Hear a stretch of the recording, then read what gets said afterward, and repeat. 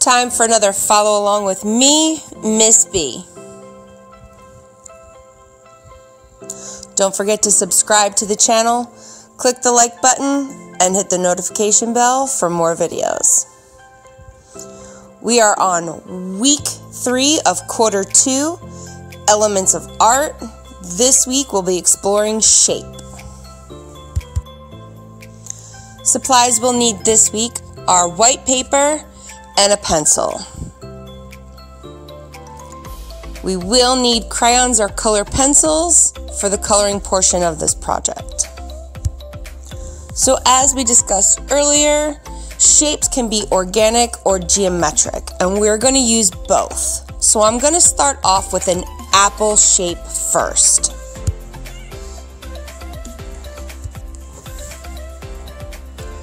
So I'm roughly sketching out the outline of an apple shape.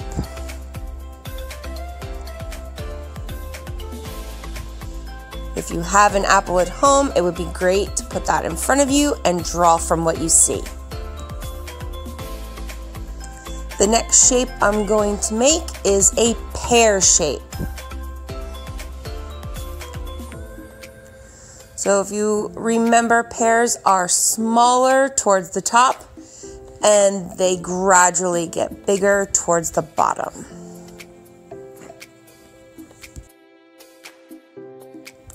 Now you can place these shapes anywhere on your paper. I decided to put them side by side toward the middle. Next, you're going to take your hand and again place it anywhere on the paper that you'd like and trace your hand. Your hand is an organic shape.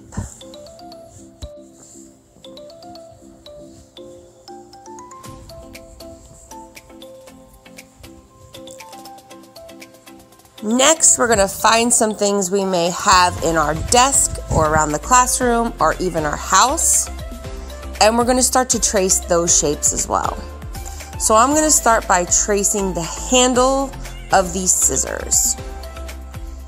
Most of you do have scissors at school, so you can take those out and trace the handle. Again, place it anywhere on your paper that you'd like. Next, I'm going to take out my crayon box and I am going to trace the bottom half of that, making a geometric shape on the paper. I'm actually going to trace it 2 different times.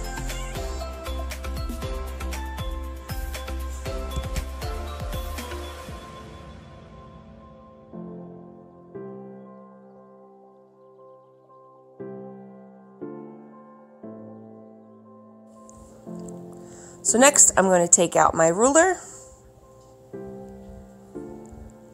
and I'm going to make some straight lines or long rectangles.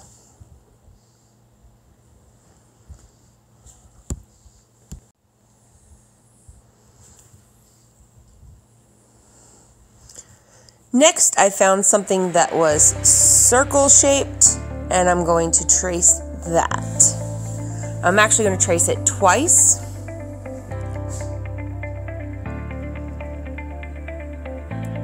Maybe 3 times. So you can trace your hand twice. You can trace the scissors 2 or 3 times. You don't have to trace it just once or in the same place that I'm tracing mine. This design is completely up to you. The more you have to trace, the better this project will turn out. So I actually found my glue stick and I'm going to trace the cap so that I have some smaller circles. You can always take the cap off, it would be a lot easier to trace. And I'm going to trace it about 3 or 4 times.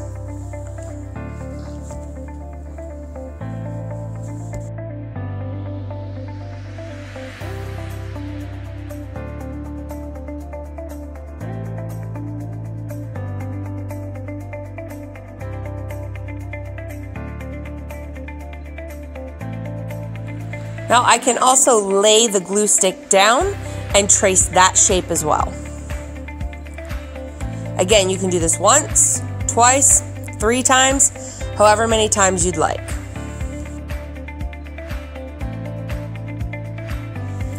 So I've taken a look at my paper and it looks like I have enough shapes and I'm satisfied with what I've drawn.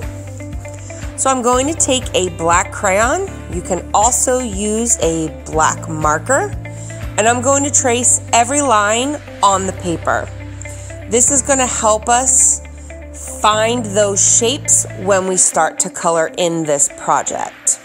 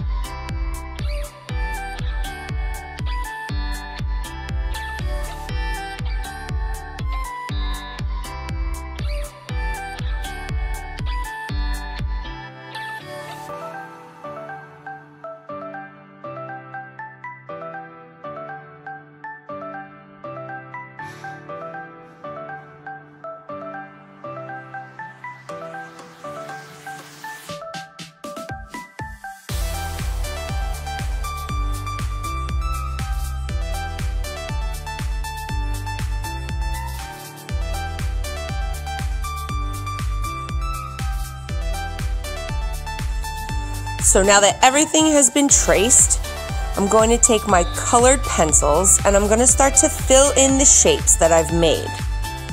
I'm not looking at the large shape I've drawn. I'm looking at the smaller shapes that have been created with the lines on the paper.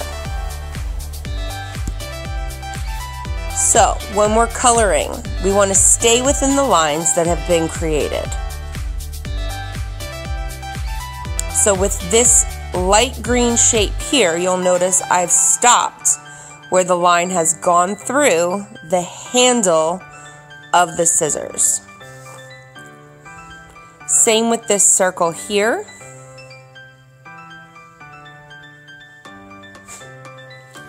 And this shape right here. Keeping inside of the lines we've created.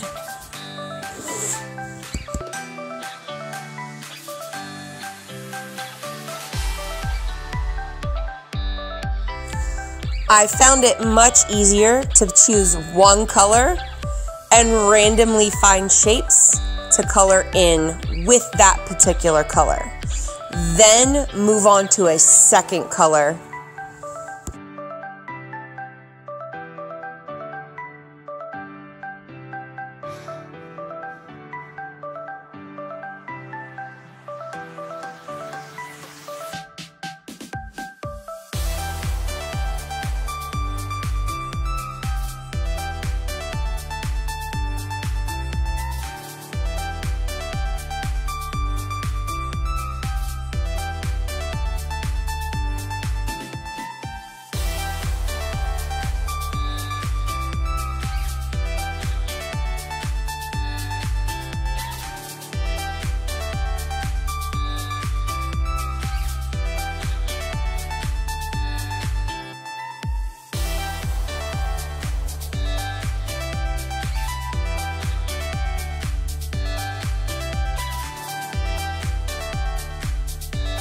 So I finished with the second color, moving on to my third color. Again, randomly choosing which shapes I'm going to color in as I go, and making sure I'm staying between my new lines.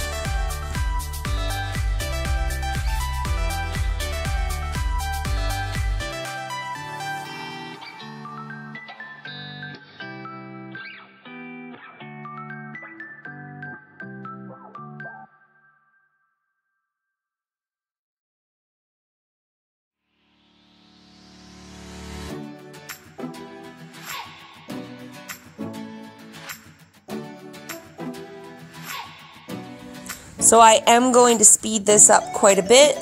Please take your time while coloring. I would just like you to be able to see the ending result before class is over.